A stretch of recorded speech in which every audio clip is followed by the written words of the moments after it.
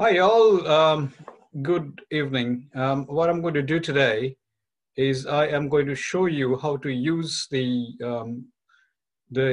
PRISMA or preferred writing or reporting items for systematic reviews and meta-analysis. And in doing so, I will give you a brief introduction to what is meant by PRISMA, what are the steps that are involved in conducting a meta-analysis, and then I'm going to show you the preferred reporting items for systematic reviews and meta-analysis on a live document for a project that we are doing. By we, I mean Professor Bob Reid, Associate Professor Joanna Kunz, and myself, and other research assistants. We are involved in the project where we are looking at the several psychosocial interventions in workplaces for employee wellness. Now you can see on the screen two Word documents. One is showing you a couple of boxes, etc. And on the right-hand side of this screen, you can see a title of the proposed paper that we're working on, where we are looking at a systematic review of the effectiveness of mindfulness meditation for increasing work productivity and reducing anxiety, depression in the workplace. We will use this particular document to illustrate the main principles of what is referred to as PRISMA, or preferred reporting items for systematic reviews and meta-analysis. Now, this was framed in the year 2009, and thereafter it has been revised several times. The latest version is 2020. The full specifications are not yet released on the PRISMA website. So let me quickly show you that if you want to go and visit the PRISMA website, this is where you will end up heading to. This is called the PRISMA website. This is their homepage. And you can see that the PRISMA stands for Transparent Reporting of Systematic Reviews and Meta-Analysis.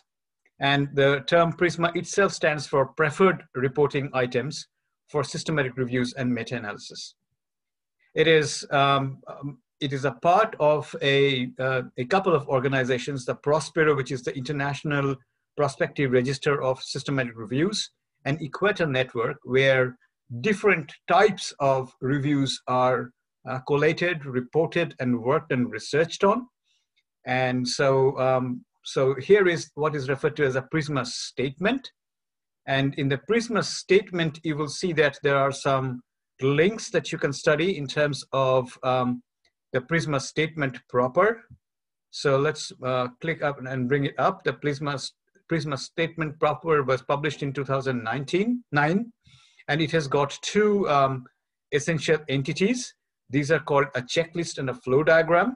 So let's take a look at the checklist first. The checklist is essentially a Word document that gives you a Word document or a PDF document that gives you what are the 27 items that you must include in a PRISMA formatted systematic review and meta-analysis. We will go over the checklist in a bit. And then there is a thing called a flow diagram. We will also show you in the process what is a flow diagram. The flow diagram provides a visual depiction of the different phases of the systematic review. It maps out the number of records identified, included, excluded, and the reasons for exclusions. And these are derived from a protocol that you must write in order to use the PRISMA or preferred reporting items in a meta-analysis. Now, PRISMA has quite an important historical vignette to it, because several studies were identified in the past, before 1990s, where you could see that over 130, 140 reviews systematic reviews were reviewed themselves, and they found that in many situations, the authors who wrote the systematic reviews did not include the items that would have improved the transparency and reproducibility of their research. So in 1999, an international group referred to as the Quorum, or Quality of Reporting of Meta-Analysis, was established, that looked at what would be the preferred items that must be included in every meta-analysis of randomized controlled trial. Now, in health fields, such as behavioral sciences or, in medical sciences, in public health sciences,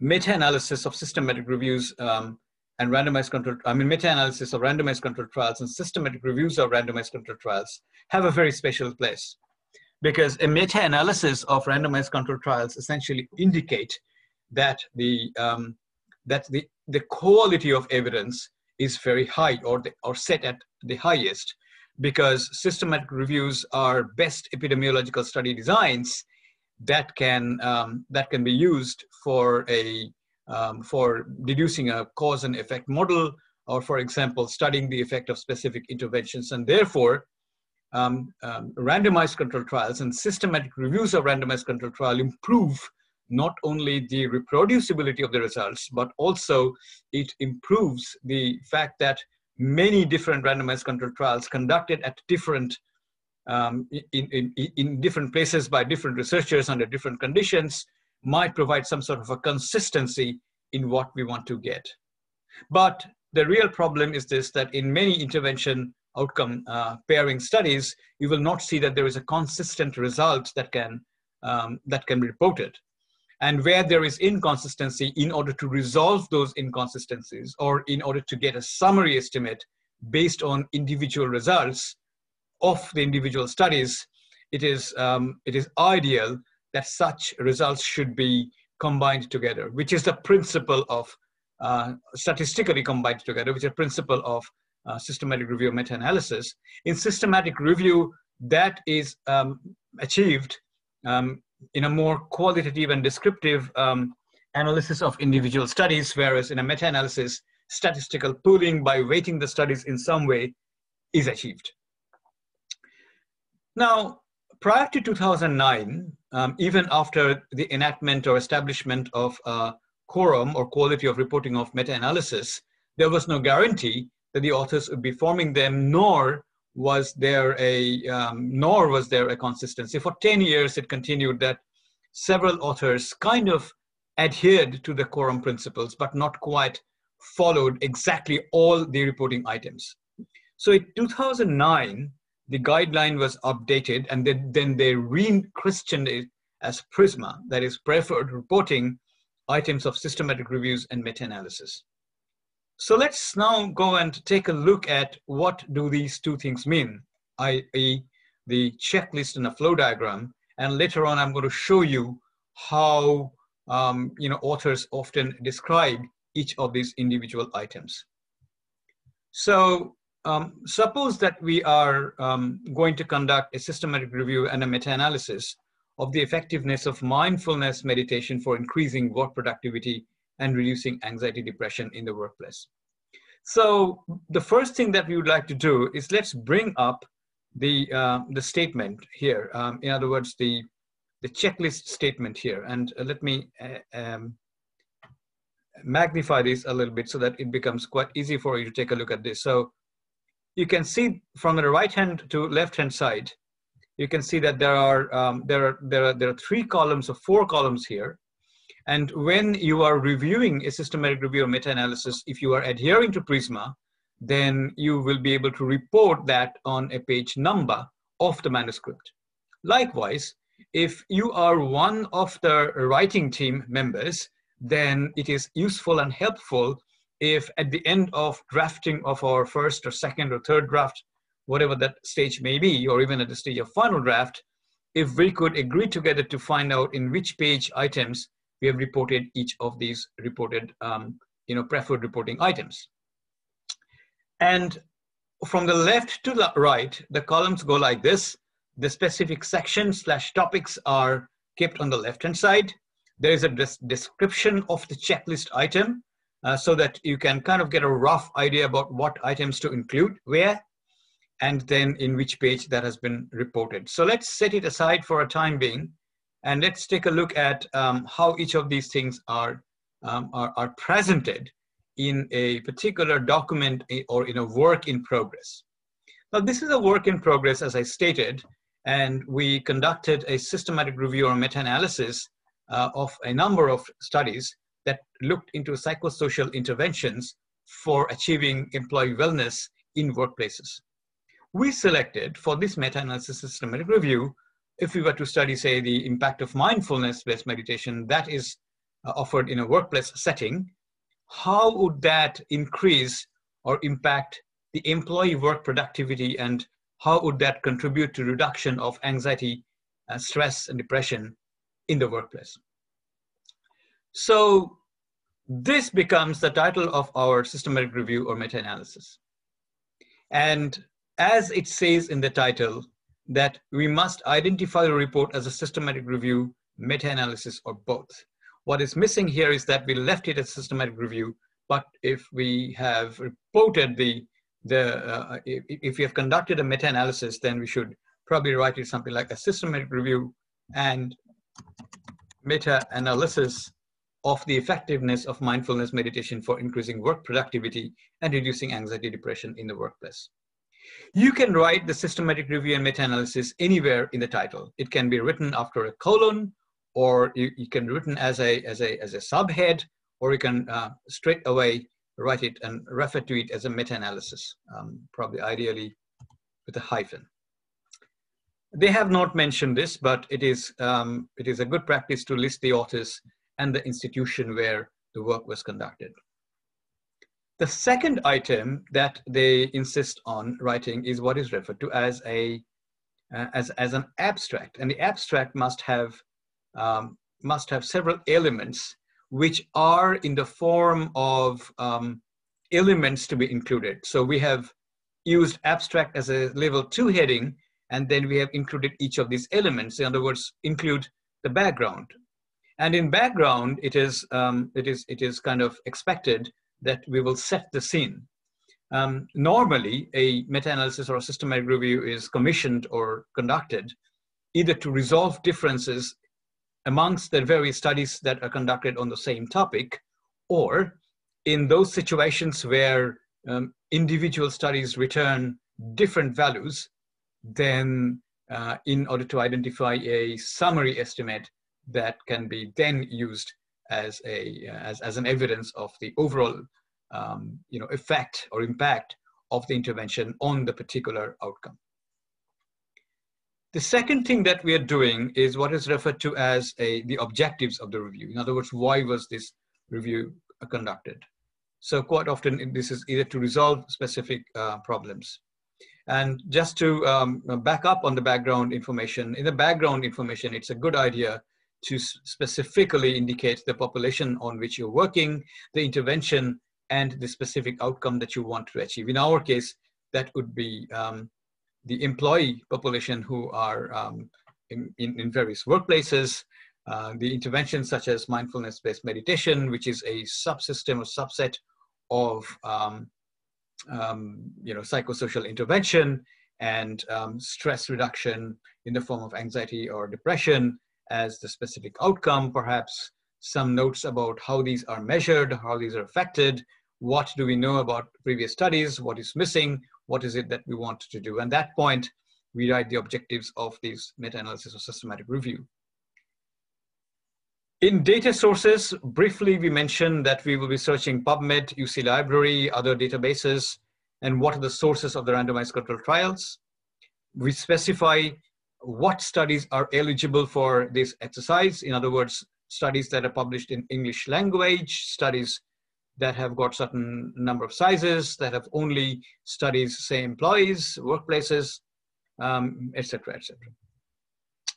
And then we specify which participants we have included for the studies. In this particular case, we state that the participants for our studies will be employees, in workplaces who are in active employment, and so on. Intervention will be mindfulness meditation. For me, any form of mindfulness meditation, because mindfulness meditation can come in the form of either meditations, practices, mindfulness-based stress reduction workshops. So we will be including that. One thing that you understand that they have not really included here are the comparison groups and the outcomes.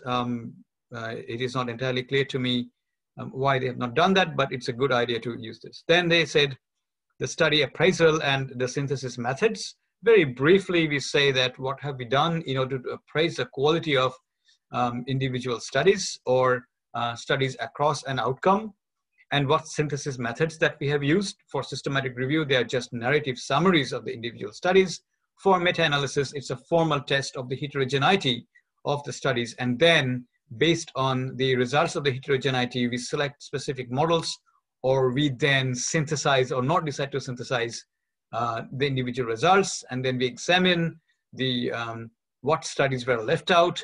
We report publication bias, we run subgroup analysis, we do meta-regressions, and all of these things briefly go in these few subsections. Then we explain the results. Usually we give the most important findings, and then we write short notes about the limitations of the studies that we have conducted, which here refers to the limitations of individual studies and overall limitation of our study itself, and then the conclusions as to what do we conclude or how do we want to use these results. And these can be either in the form of conclusions or implications of the key findings. One point that is quite important is the registration number. It is always encouraged that before commencing or actually conducting any meta-analysis, you must register it. There are a number of registration units where you can go and sign up and register your trial. We tend to use Open Science Foundation's osf.io's registration page, where you can go and register your study. Registration is always important. In particular, most people these days conduct randomized control trial-based meta-analysis using Cochrane collaboration. When you do this, Cochrane requires that you should be writing a protocol. And when you write a protocol, that protocol then gets registered as your study, which you then follow up once the protocol gets approved. A very similar activity is followed in Campbell collaboration as well. In Campbell collaboration, the idea is to conduct systematic reviews. And in systematic reviews too, you have to present first a protocol for conducting the systematic review. And then if that protocol is approved, then the author group moves to conduct the actual review. And in each case, you get a registration number, and that registration number should be registered in here. And because this is a standard set of requirements and criteria set up by the PRISMA, the Equator Network, the Prospero trial groups, all journals that subscribe to that philosophy will accept or will ask you for registration number if you have one. If you have not registered a protocol, then of course this will be left as non-applicable or not available or anything like that, but at least you mentioned that the trial was not registered, or the meta-analysis systematic review was not registered at the time of submission. Now we get into the more details and nitty-gritty of conducting or writing or filling in the PRISMA form. So we have an introduction section. In the introduction section, we write the rationale for conducting this meta-analysis. It is usually in the form as to what is missing, what do we know about the role of mindfulness-based meditation in workplaces. It could be that what do we know about mindfulness-based meditation for bringing about reduction in stress, anxiety, depression amongst people, and then we go and rationalize that although we know a fair bit of the effectiveness of mindfulness meditation in general members of the public, we may not know much about those specific settings. Or we can take another line and say that although we know much about the effectiveness of mindfulness-based meditation in workplace settings, we may not know enough to make a comment about what would be a summary estimate. So that's why we are doing this. Or we can say that even though we know a fair bit about the effectiveness of mindfulness-based meditation in workplaces, the results can be conflicting. And if the results are conflicting, then there is a case to resolve these inconsistencies. And therefore, we can either conduct a systematic review or meta-analysis, as the case may be. And then we move on to objectives to say that the objective of this review is to collate and synthesize evidence, and we present it that we will be looking at individual studies, then we will be synthesizing and extracting the results and presenting a final number. The methods of the studies comes next. And the first item there is registration of the protocol. And in our case, the protocol of this research is available in opensciencefoundation.io, osf.io website, where we have started the registration process. We will pre-register the study. There are protocols and steps in place for pre-registration of such trials. which essentially involves writing the background and the method section of the study that we will be using, save for the results. Of course, we don't know at that point. And the point to note here is this, that when we do this, we are allowed to deviate from the protocol that we register. So it is not that the protocol is written in stone. As long as there are reasonable deviations from the protocol with justifications, then it is a good practice because it improves reproducibility, readability, and replicability of the studies. The full strategy of at least one database must be presented. Ideally, one must present the full search strategy in the form of a separate table and in an appendix. If you want to present the full search strategy for everything, then you put it in an appendix. Otherwise, just present the full search strategy for at least one database. So people search different kinds of databases as information sources: PubMed, Medline, Ovid. In our case, we also search the UC Library. We worked in collaboration with Margaret Patterson, who is our information specialist at UC Library for health sciences. And she guided us in searching the articles that we should be including as randomized controlled trials. So we could take a subset of those randomized controlled trials and we'll say that these are the studies that we had identified. Then we have to describe in detail the data collection process, which means which items that we are reporting from each of the study, but how did we collect them? Now, different meta-analysis teams, different systematic review teams use different kinds of strategies. Some teams form a Google Doc or maybe a spreadsheet in which they enter each of the items from the individual studies and then put them together, which means usually the author's information, the study ID, the year information, the PCAUS, which is the population, the intervention, the comparator, the outcomes, and any other notes that goes with it, the results.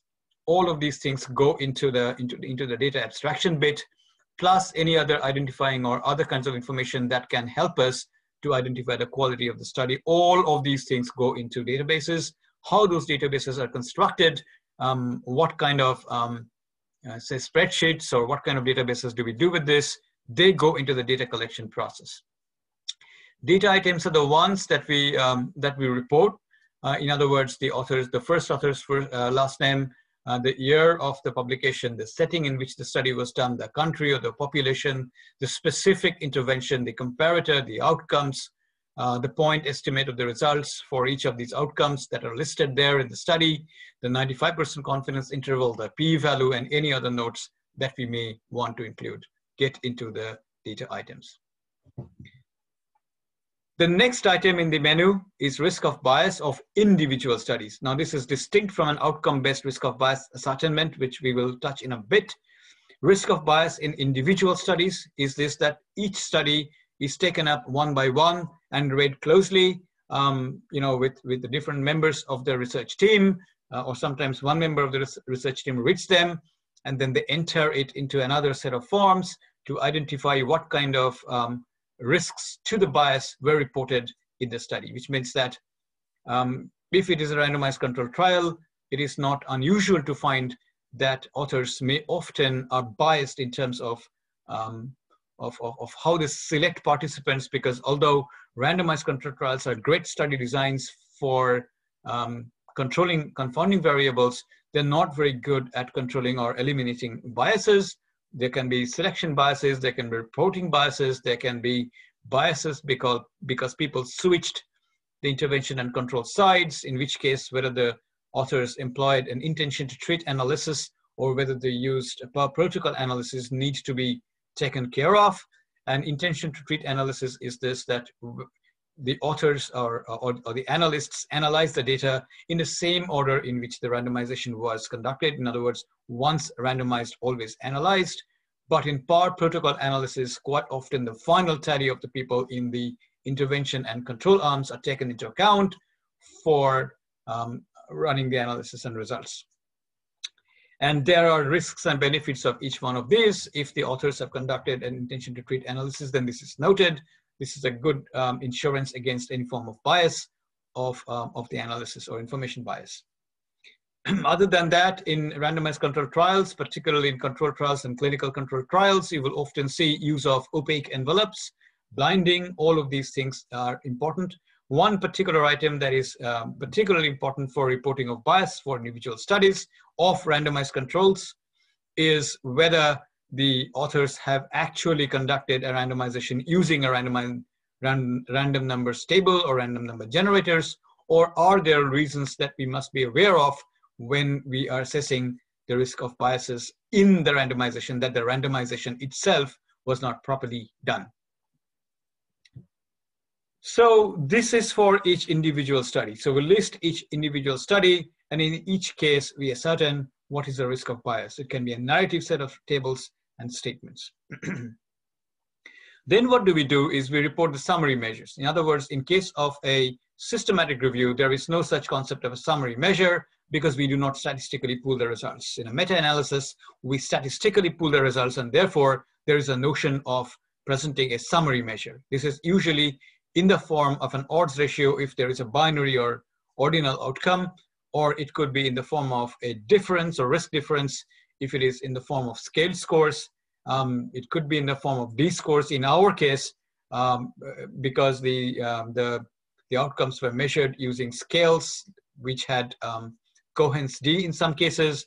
We could use a standardized score difference which is summarized across the studies, and the studies were weighted.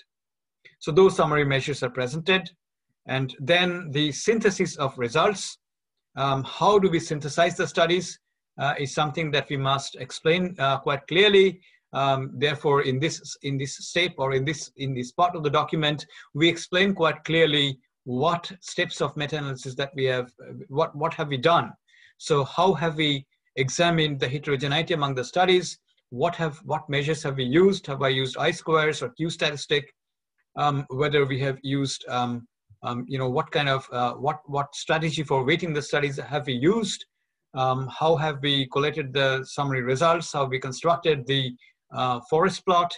What have we done in order to examine for publication biases? What have we done for meta-regressions and sensitivity analysis?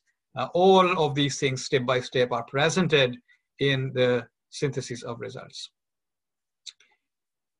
The next two items, well, the synthesis of results and additional analysis could be kind of put together, but we could separate them for the sake of reporting purposes.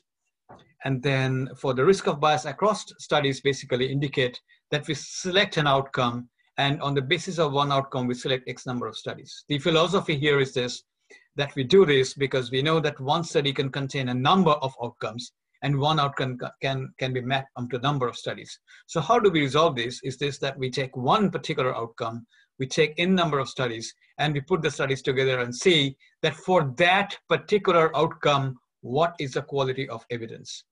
Now, the standard for this is to establish or use a system called GRADE, which is a quality rating criteria per outcome for a development of guidelines and development of mainly for development of guidelines which are based on systematic reviews and collation of research synthesis. And so this is what we describe, and we repeat the same things with the results section. In the results section, it's very important that we show them quite clearly as to how or what we have done in order to get the studies. How did we get the study at the various stages of the study conduct? So let me show you that and show you how we can find out these tools. So this is our PRISMA's referral things. And here is what is known as the PRISMA flow diagram that was devised in 2009, but this is pretty much standard till date. And here you can see that if we move from top to bottom, we see that how have we identified the studies? That is, how did we identify the records through database searching in initial stages? And then what have we done? How have we identified additional records through other sources?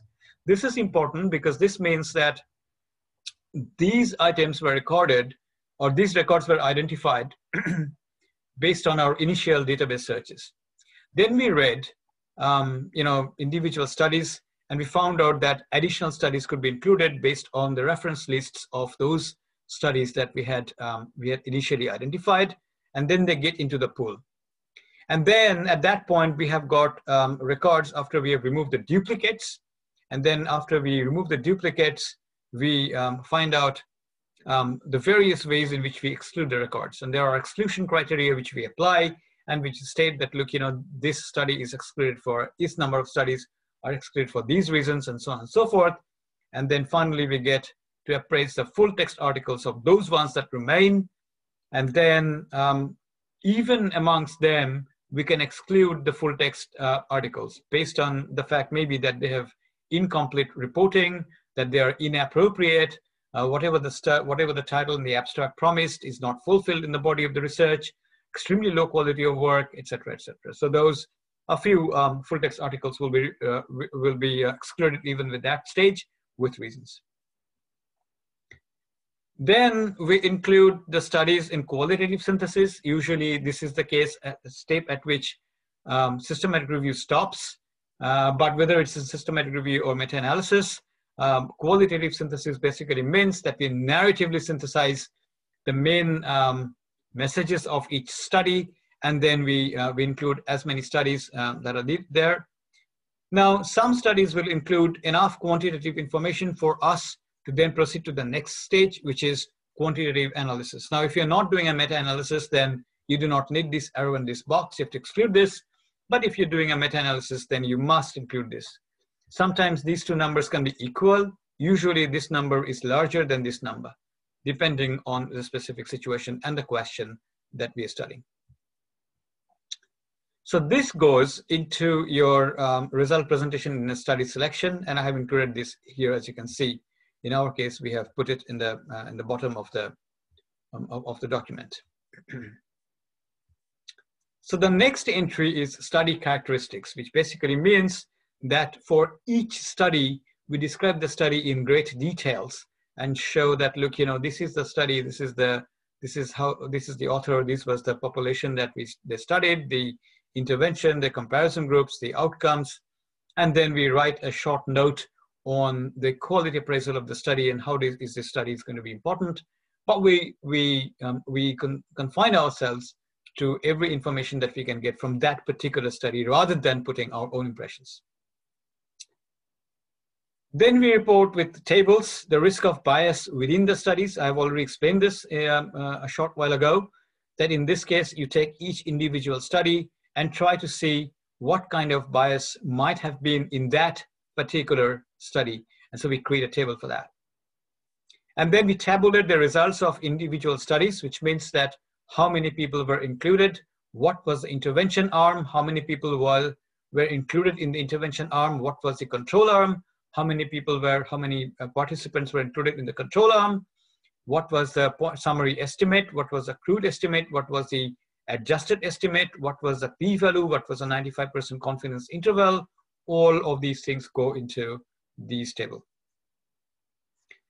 Then we report the synthesis of the results, which means that at that point, we definitely include the forest plot, and we include a table that accompanies the forest plot, including the diamond and the summary measures and summary estimates that show us the summary or pooled estimate as a result of that meta-analysis. And then we state another table in which we then, based on the specific outcome that we have studied, we report a grade table that rates the studies in terms of the quality. Now, earlier they used to be called quality scores. Increasingly, the term quality score is now replaced with certainty score, which means that a study is of high quality when we have got sufficient confidence in that study that no additional research is needed to understand whether that particular intervention is effective for that particular outcome. That outcome can be a harmful outcome, that outcome can be a beneficial outcome. There are standardized forms that are used from the Grade and Grade Pro website. Perhaps at a future session, I can show you how to use Grade and Grade Pro. And then what you do is this, that if you have done additional analysis, such as meta-regression, sensitivity analysis, those then get to it to be shown in this particular section. At the end of this process, we write the discussion of the document. And in our case, we'll be summarize the main findings of the overarching findings first. And then we write about the strength of evidence for each group. In other words, in our case, there's only one group, that is people who are employed. However, if you find that there are subgroups within the employed population, then for each subgroup of employees, we will be presenting the results separately, and we will be summarizing those evidence, and we'll be giving an overarching review or view of what the evidence landscape looks like. Finally, we talk about the limitations and conclusions. The limitations would include, we discuss the risk of bias of the individual studies, because the summary of the limitation of a study is kind of the sum total, or more than a sum total, of the individual studies. And definitely we talk about publication biases, what could have been done in order to minimize publication biases. It is almost a given that almost all systematic reviews and meta-analysis are open to publication biases. There are very few that are not. If we have identified that we have covered small studies, we have covered negative studies, if we have covered studies that gave us equivocal results, equally as well as we have identified strong big studies, then that's great, and we must highlight those accomplishments. If not, then we have to acknowledge and state that this review is open to publication bias and this needs to be corrected in future, and we have to explain what we have done to understand how to detect the fugitive studies, the studies that were lost, and what can be done in future to understand them. And then we can do, if we have run subgroup analysis that have addressed some of these limitations, then we address them there. Finally, the conclusions that are assessed using the PRISMA chart is the general interpretation of the results and implications of the studies. And then we describe what are the sources of funding. So those 27 items must be reported in a PRISMA or in a meta-analysis to fulfill the PRISMA requirements. Journal editors and reviewers go by them. And I have seen that in systematic reviews and meta-analysis, the ones that I have written and authored, if one or two of these items are missing, then the reviewers point them out and ask you to fill in. If you cannot fill them in, then quite often the submissions are rejected. The quality of systematic reviews depend on the fidelity with which these 27 items are reported. Of course, this is true for everything that we talk in the context of health and healthcare. In other disciplines, the rules might be different, but remember that this is based on the Equator Network and the quorum criteria and that kind of Prospero trial setting, which has got very definite criteria. So I think I'm going to stop there, and I'd be happy to take questions. Unfortunately, I'm not present here today in person, but if you can ask those questions to Bob and the team, and they can answer them. Otherwise, we are more than happy to come back and address them if I receive your emails. So I'll stop there. Thank you.